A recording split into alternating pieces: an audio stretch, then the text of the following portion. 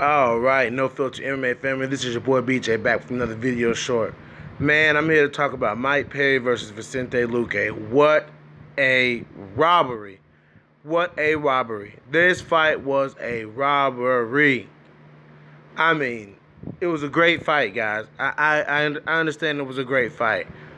But look at the numbers. Look at the numbers in the fight. Look at the numbers in the fight. I'm not even going to show them because all you have to do is go look at them.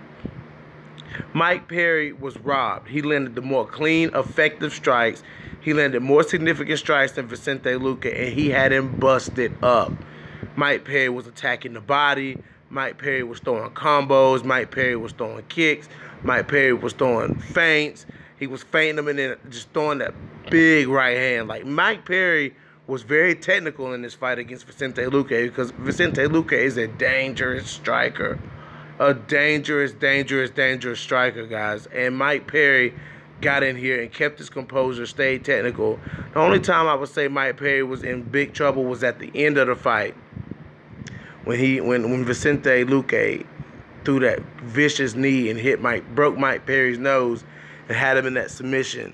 That submission attempt was deep, and Mike Perry is tough for toughing that out. He's a tough son of a bitch. But guys, this was just a straight up fucking robbery. This was horrible. Mike Perry, like I said, was very technical with his striking. He was ripping the body, throwing a lot of body shots, very technical, attacking the body and then coming up and attacking the head in the same combination. Like, Mike Perry looked phenomenal out there, and they robbed him in this fight. Vicente Luque was very clean and very crisp with his striking as well, but his shots didn't have quite as much meaning behind it as Mike Perry's did. Mike Perry was throwing the harder, more effective shots, in my opinion, guys. Once again, what a great co-main event to this to a slooser main event, which I'm not digging on Valentina versus Carmouche, but it was kind of a boring fight, you know.